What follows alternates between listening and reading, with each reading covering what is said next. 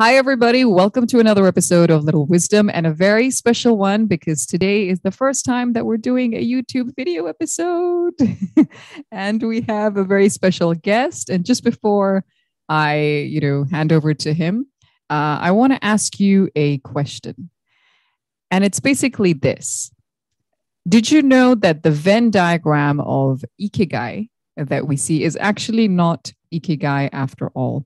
In fact, Ikigai is a completely different thing on its own, which is why we have a guest here today to tell us more about what it really is and how the misconception of the Venn diagram that we see came about, which is something that we see on social, especially on LinkedIn, telling us that Ikigai is related to work or what should fuel us or gives us purpose in our professional lives.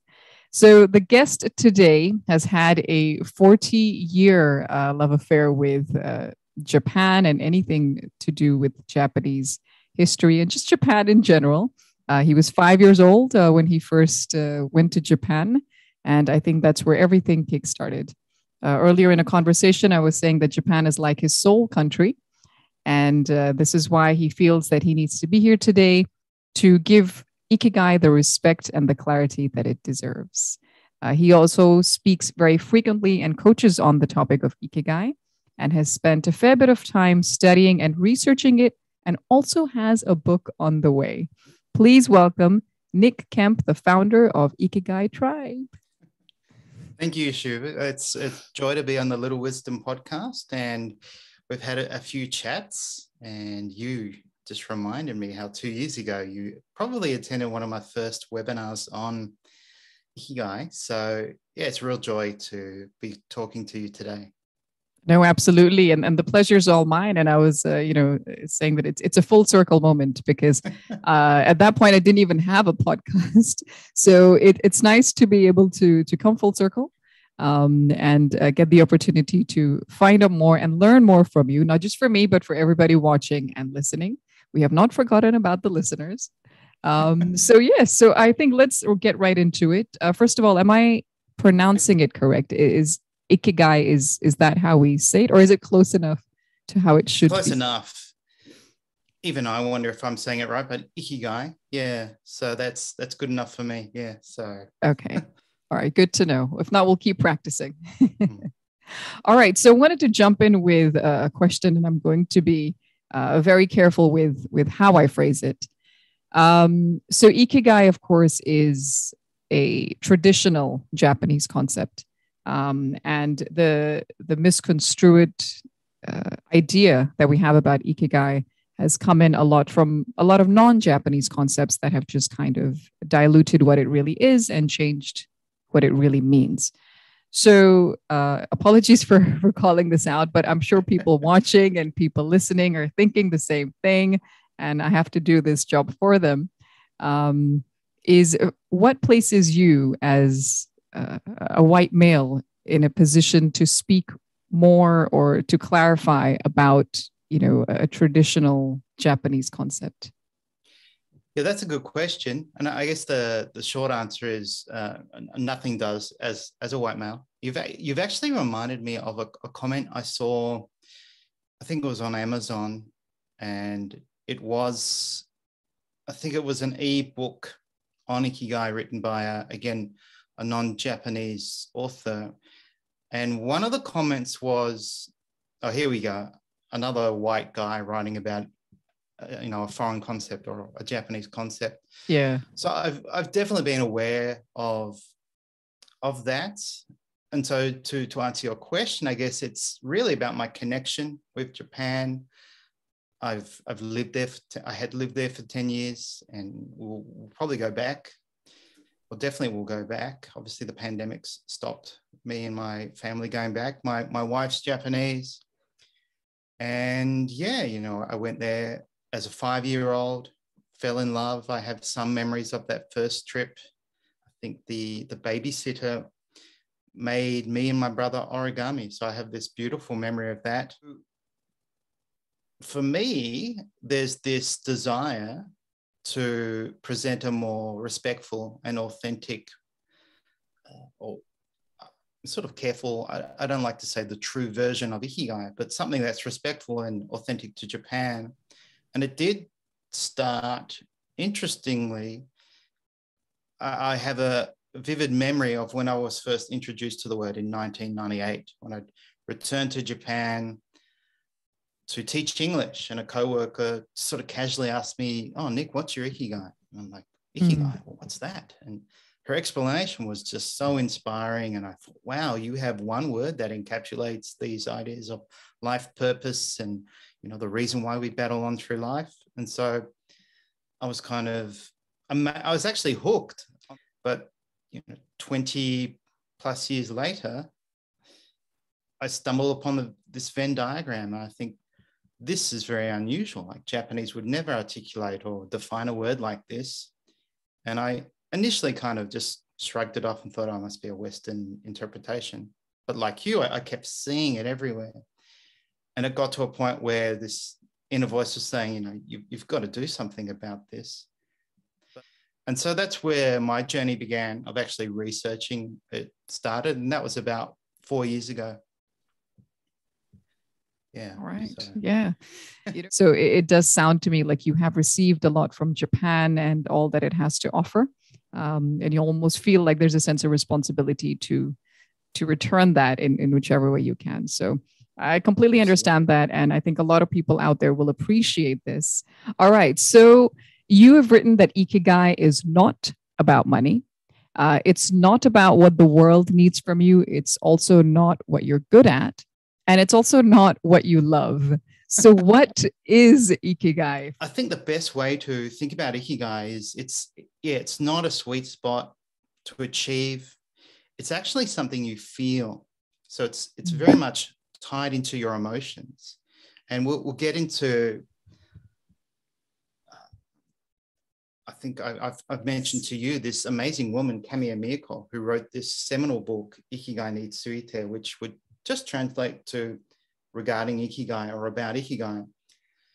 In her book, she states the most genuine thing or the most honest thing about Ikigai are our feelings.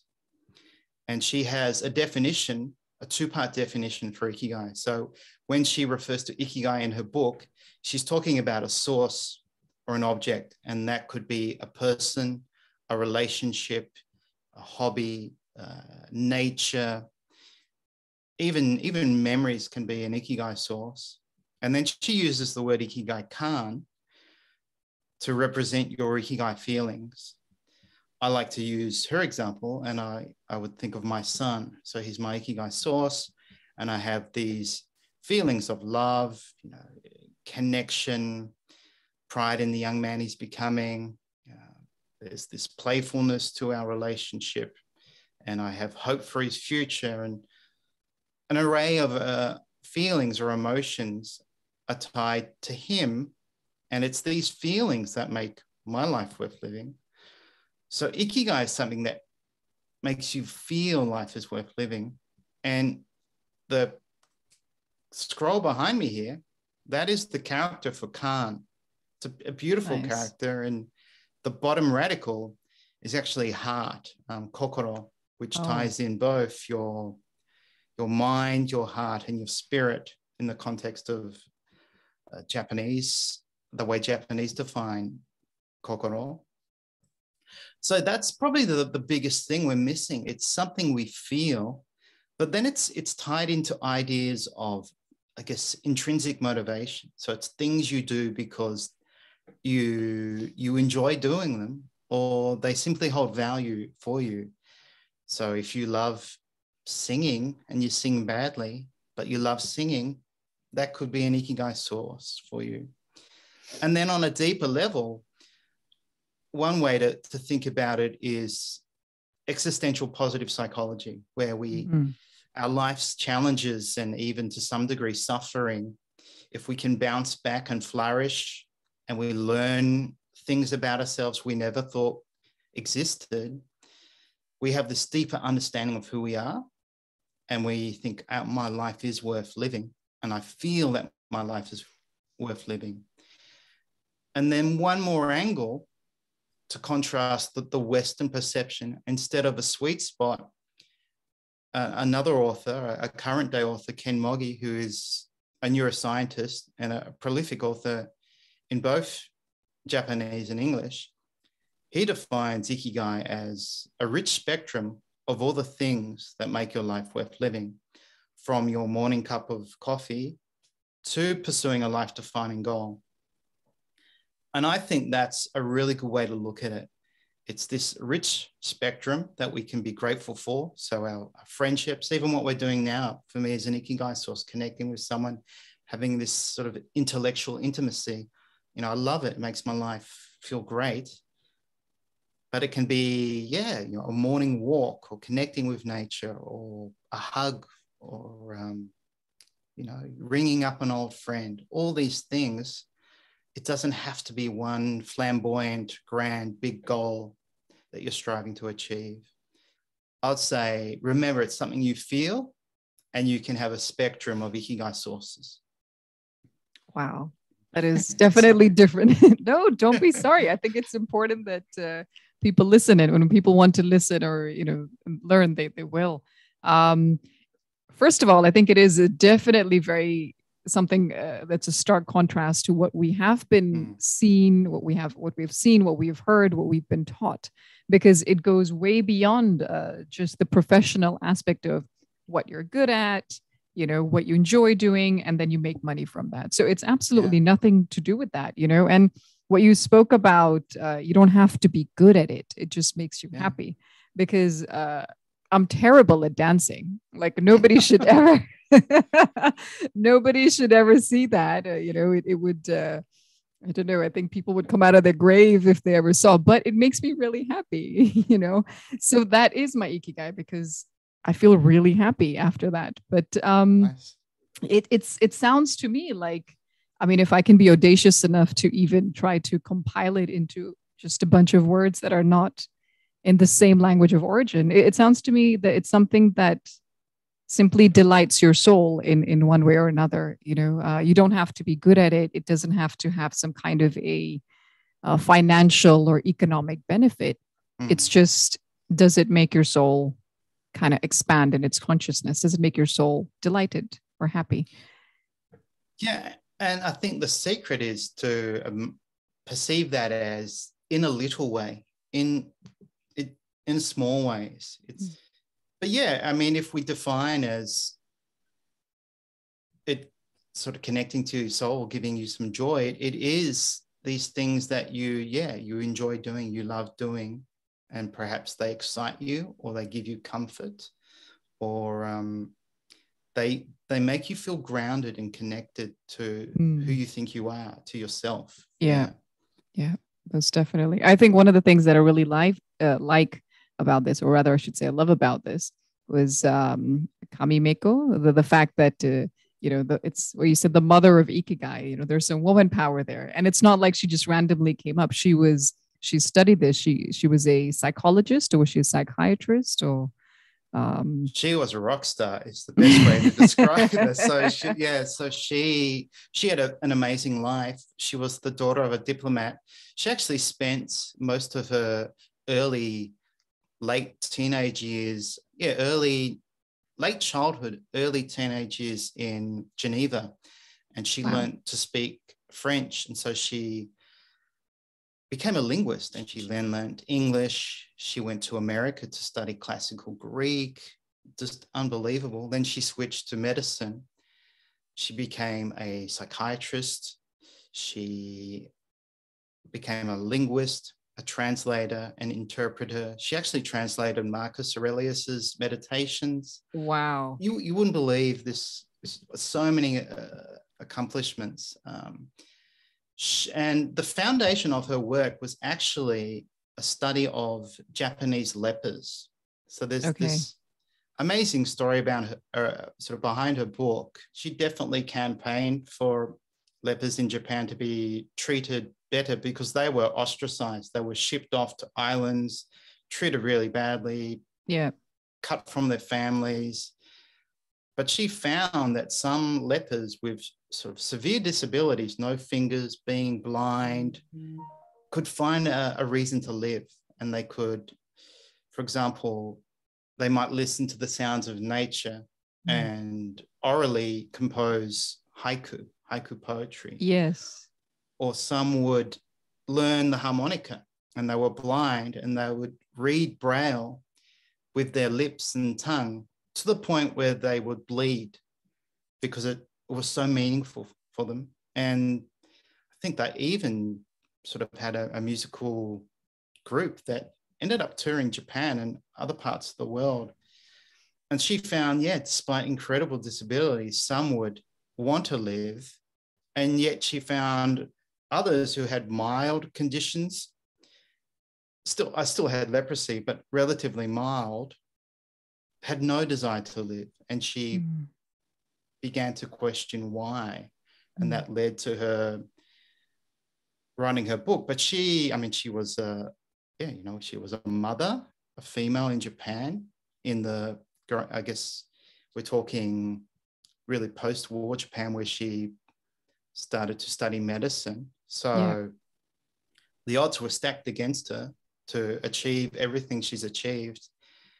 And she became this pioneering researcher. And the very long journey, she had to get her dissertation to give her the freedom to write. She was supporting her husband's work, who was also a researcher. She was bringing up 2 children. She had her own health issues. So there's an amazing story behind her and her research. And it's kind of tragic that no one knows about it.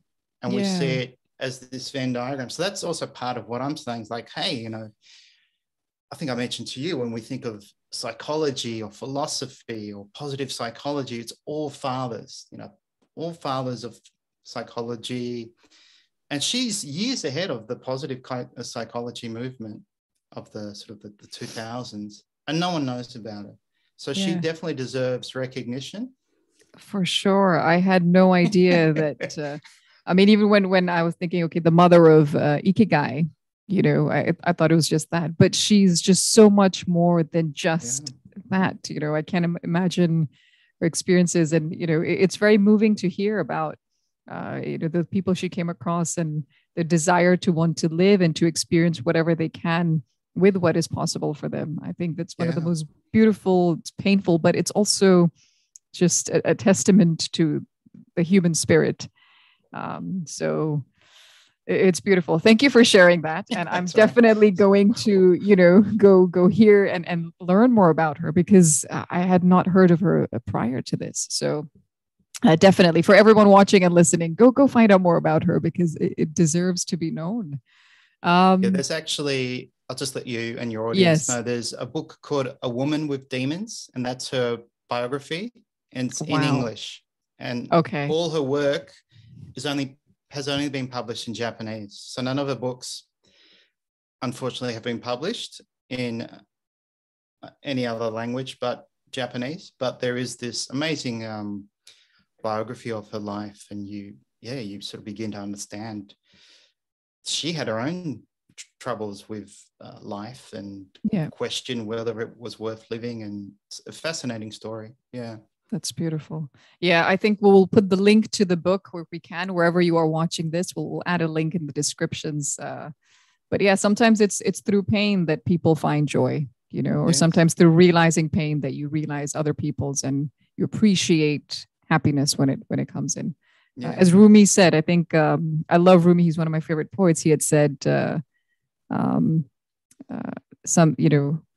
oh gosh, I don't want to rephrase what he said. Obviously he wrote in Persian, so I don't know how accurate the translations are, but I think the concept was that when something is broken, when something is cracked, that is actually how the light gets in.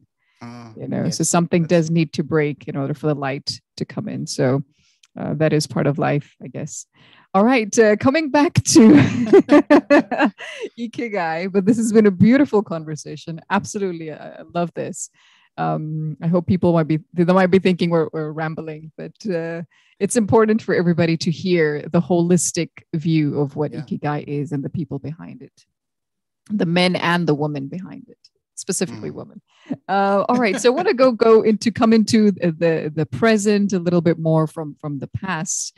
And so we have a good idea of what Ikigai is now and also what it's not. Something that makes you happy in little ways. It's not about work or money. It can be across, and you don't necessarily have to be good at it. And we know the Venn diagram is not definitely what it is. It's not an accurate representation. So how did this misconception come about of the Venn diagram? How did that start? Sure. So I think we need to begin with saying that Venn diagram, it is inspiring, it is helpful, it can be used as a coaching tool, and there's a reason why people share it. And so credit goes to a man called Andres Zuzunaga, who's a Spanish astrologer and author. And I had the pleasure of interviewing him. And he's a very gentle, kind soul. And for him, it was this expression of purpose. So in the center originally was purpose. It was in Spanish, so propósito. And so he shared that on his Facebook page more than 10 years ago. And I think it got picked up a little bit and shared around, and eventually it was translated into English. And so if you Google, the purpose Venn diagram, you'll see it as the purpose Venn diagram with purpose in the center. Then one day, and this man's really funny and fun, and he has such a unique perspective on life, and he describes himself as many things, as he's owned by a dog and he's a father and a husband, but he's also a mischief maker and lover of changing the world in this very, very playful way. And he one day watched Mark Wynn, who I also interviewed. He watched the TED Talk on, I think it's titled How to Live to Be 100 Plus by Dan Buettner. Yeah. And it touches on those 5 blue zones. And he briefly mentions Ikigai very briefly, saying, and they have this word Ikigai that imbues their lifestyle and, the reason why you get up in the morning. And he offered a few examples of centenarians living with Ikigai. And so this sort of created the perception that, Ikigai is something that's related to longevity, which really isn't. So Japanese don't relate longevity to Ikigai. But yeah, Mark was watching this and he kind of thought, wouldn't it be a cool idea to merge the two concepts? And so he simply replaced purpose with Ikigai, wrote a blog, and it was almost like an afterthought. He thought, I'll share this with my community. And that was it. So he did it in a sort of innocent, playful way. And it was nothing more than that for him. And he talks about how it was really nothing more than 40 minutes of his time. And then it didn't go viral straight away. I think it sat on his blog for 6 months or a year, but then someone picked it up and then it went viral. So it was this innocent, playful idea to merge two concepts. And he later wrote a follow-up blog post saying, hey, all I did was change one word on a Venn diagram and I just related Ikigai to purpose. It was nothing more than that. And now it's changed some people's lives. And so for me personally, I have this debt of gratitude to Mark, to both Mark and Andreas, because without Mark doing what he did, I wouldn't be talking to you today. There's absolutely no way we'd be having this conversation. Right. So I wouldn't want people to think I'm speaking badly of the Venn diagram or that I wouldn't like Mark for it. It's positively impacted my world because I've got this opportunity to share what Ikigai means in the context of Japanese culture.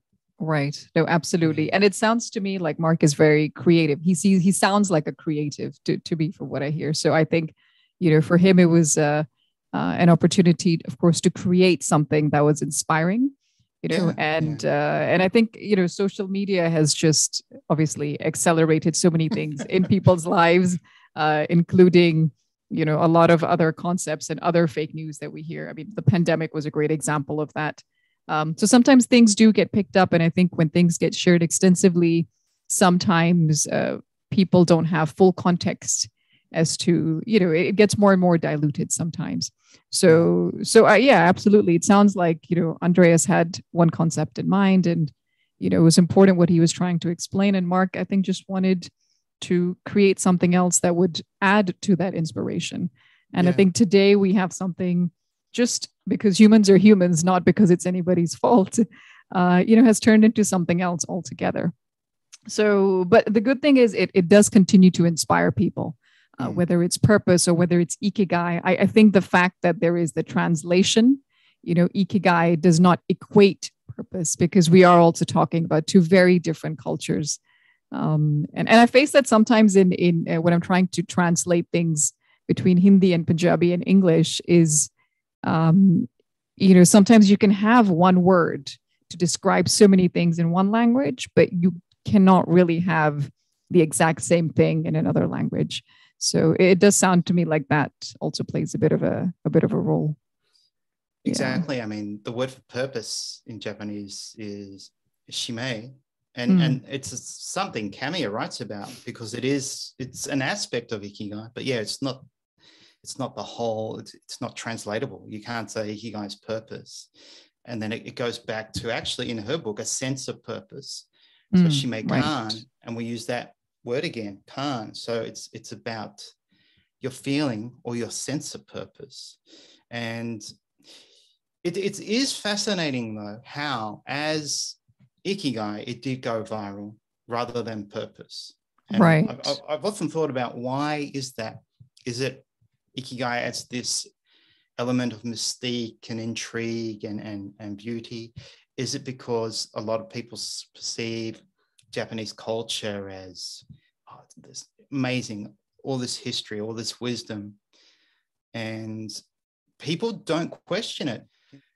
And I mean, I even have people sort of arguing with me that, that is Ikigai now. It's evolved somehow, and they have no concept of Japanese culture, and they say, because it's popular, it takes on a new meaning, and why do you have a problem with it? kind of attitude. And sometimes this is a bit funny, but my son calls it, I'm the Ikigai police, and then I'll be on LinkedIn politely correcting people or sharing with people that, that the framework's actually someone else's work. We should be thanking Andreas. And some people are very receptive to it and kind of thank me and say, oh, thanks for sharing, I didn't know. And other people aren't. So it's interesting how, some people will be receptive and open, and others are like, oh, I'm not interested in the origin. It's evolved, or so that's interesting. Yeah. And I think it's also maybe a reflection of how badly the world needs purpose at this point. I think we have turned purpose into, this elusive thing that if you have it, you're like hailed, and everyone must find their purpose. I think we've kind of gone into a bit of a too sensitive about what is my purpose at every stage, that we begin to question, I think, more than we just live and flow with life. So I think it's a bit of a testament to the purpose pandemic, if I can call it that, that I think everyone's going through. And I just want to add to that it's a difficult thing what you're trying to do, because I mentioned in one of the things, being Indian, yoga is something that is taken so out of context in so many ways. And people think yoga is the postures, but that is just one arm. And those are actually called asanas. And things like beer yoga, hot yoga, it's nothing to do with what those asanas and what yoga is really meant to be. And sometimes when I, express my disinterest or dissatisfaction at my own culture being sold back to me in a completely misconstrued way, it is met with a fair bit of resistance, because I think people hold very dearly what gives them their purpose. Yeah. So it's a push and pull, but that's life. But I wanted to go into a little bit more about this, because you mentioned about not everybody is receptive, and you've spoken to and interacted with a lot of researchers, and a lot of them are Japanese.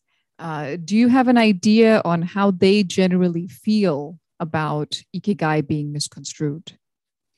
I do. So some, because I asked them, some say it's just strange. They're shocked or confused. One young man recently on my podcast talked about how he's born in Japan, spent his first 20 years in Japan, then moved to the States. And he has his own story with all of that. But he remembers a couple of years ago a year ago, going to, I think it was actually a Zoom, must have been a Zoom during the pandemic. So it was a Zoom event within his workplace, and someone was presenting Ikigai as the framework within his company, a co-worker. And he thought, well, I'll just watch it. And he spent quite a long time mulling over whether or not he should tell the co-worker it's wrong. And in typical Japanese fashion, he kind of thought, I better not, because I might be perceived as mansplaining. So I thought, wow, here you are Japanese, but you're worried about being, perceived negatively if you go and culturally explain something to someone. One researcher kind of found it, a little bit amusing, as in, well, there is this tendency in the West for people to define things and try and articulate it rather than be comfortable with ambiguity or vagueness. And then I've had other people say it's painful. It's painful to see Ikigai associated to a Venn diagram, and it hurts their soul, their heart, and to relate Ikigai to money, and that you have to be good at it. And so, that's a sample of some of the reactions I've seen. Yeah. Right. No, it's understandable, I think, to get that kind of reaction. And yes, I think if Ikigai was something that you were not supposed to be good at, I would be very sad if I had to dance.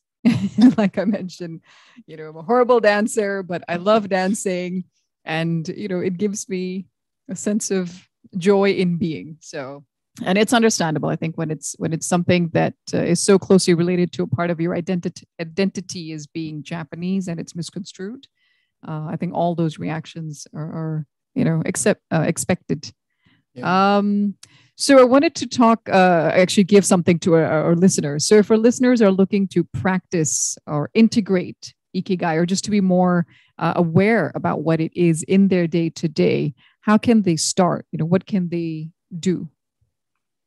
Yeah, so I thought about this, and it really is going back to things that intrinsically motivating. So I'd say to you, keep dancing, or I will sing or play. But I think one thing is, I think Ikigai is deeply connected to our relationships. So if you haven't spoken to a good friend for a while, surprise them, call them up, or let someone close to you know how much they mean to you, and how much you love them, and how much you need them in your life. Being told that you're needed, you don't have to say I need you. You can just say it in a way that's comfortable to you. But letting someone know that they mean something to you is almost a gift of Ikigai to them, but it makes you feel good too, So connecting Ikigai to a relationship is really important. So celebrate your friendships, help others. And for you personally, it's doing these things you like: dancing, singing, playing guitar. Another thing you can do is start something new. So start that hobby you've always put off. Don't worry about whether you're going to be good or bad at it. Just start it. And perhaps one thing I'd recommend everyone do is connect with nature. Go out in nature for a walk. And I was reading recently, I was doing some research how, let's say I mean, for both religious and non-religious, but a spiritual experience for the non-religious is often found in nature, because we can Yes. experience awe. We can see something in nature that's awe-inspiring. We see a bird take flight, or we see flowers we've never seen before. So that's something you can do, and that makes you realize you are part of bigger something. You're part of something bigger than yourself. And I learned this term, that the small self, like if we can feel the small self, it's quite powerful, because we realize, wow, there's this whole world around me, and I've been so distracted, I didn't notice. Yeah. No, absolutely. I second the bit about nature. Every time I feel overwhelmed, it's the one place to go, and it has a spirit of its own. It feels alive, if you just sit there, and it really grounds you in so many ways. So, Nick, as you know, this is a science and spirituality podcast, which is why we're having this conversation to begin with. I wanted to ask you, is there anything that you do every day or on a regular basis that it's rooted in science or spirituality, or particularly maybe in, aspects of Japanese spirituality that, you can share with our listeners? Sure. And I really do try to make a practice of two things, is to be intimate. So I'll try and steal a hug from my son, or I'll kiss my wife, or I'll just have perhaps a meaningful conversation with someone. So try to do that every day. And also, I think it's really important to express your creative self, even if it's only for a few minutes. So I'll often get my guitar out, and I will use the memo feature on my phone, and I'll just end up creating a little tune, and then I'll record it. And I've got hundreds of little tunes on my iPhone to explore, or to just listen to and think, wow, when did I write that little tune?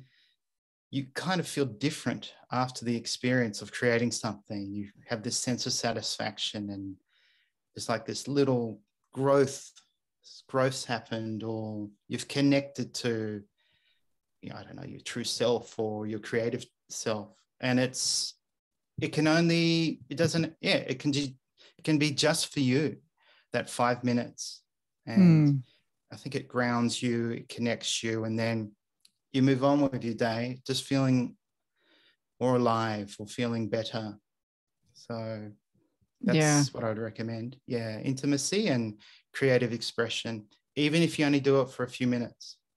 Absolutely. And intimacy can also be emotional intimacy and, like you said, intellectual intimacy as well, like through conversations where you feel present and connected to somebody or to the moment. Yeah, I mean, that's another mistake. You say intimacy and people tend to think it's only physical, but it's experiential, creative intimacy, intellectual, emotional, even spiritual intimacy. Spiritual, that's right. So, right. Definitely explore all those areas. For sure. Wow, this has been a wonderful conversation. One last question before I let you go. So actually two. One is, where can people find you if they want to find out more about you? And also, could you share a little bit more about your upcoming book? Sure. So people can find me at ikigaitribe.com. And the best place probably would be to go to the podcast page and start listening to some podcasts if you're wanting to learn more. And then the book is a work in progress. It's been a journey, and I can reveal the title. So the title will be Ikigai Khan. So it is this emphasis on that Ikigai is something we feel, and it sort of touches on the research of Kami and Miyako.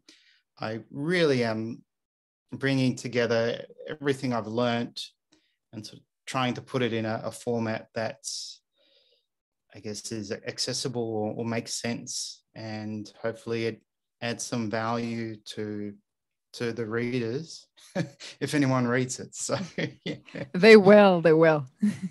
I hope they do. Yeah. So, and I think it's also a bit of a testament to the responsibility that you feel to having, having to share more about Ikigai and what it really is. And I strongly believe that when a story wants to be told, it will find someone to tell it. So you don't have to be good at it, like you just said. That is what Ikigai is. You don't have to be good at it. It just has to bring you some element of, I'd like to believe, spiritual expansion or spiritual duty. And the story will tell itself. I strongly feel that. So all the very best for this book. I will read it. So you definitely have one reader there. Don't need to worry about that. And thank you so much, Nick. Thank you for joining us. Thank you for being with us and sharing. I want to thank you for having me on. And I love your Little Wisdom podcast. I love how you articulate concepts and your authenticity. And, you know, I'm going to look back on this conversation as Ikigai source. So, and I'm glad we've got a friendship now. So I'm really grateful for that as well. So thank you so much for having me on. Absolutely. It was my pleasure through and through. So that's it, ladies and gentlemen. There you have it. That was Nick Kemp from Ikigai Tribe. And just remember that Ikigai is not your purpose for being in a professional setting. It's not something you necessarily make money from. It's just things that bring you a sense of connectedness and intimacy to your soul and to your spirit. You don't have to be good at them. So if you want to dance and play the guitar and you're not good at it, it's okay, because then, you know, that's just like me. But do things that make you happy. Tell people they matter to you. Steal a few hugs and kisses from the people that matter to you. Help others and start that new hobby that you've been putting off just because you think you're not good at it, because it's not about being good. It's about being happy. Yeah. All right. Thank you very much, everybody, for joining us. Thank you, Nick, once again. Thank you for being here and for being the first guest for this YouTube episode. And yes, remember, if you want to connect with Nick, please go to ikigaitribe.com and do check out his upcoming book when it's out, Ikigai Khan. Till then, take care and stay wise. Bye, everybody.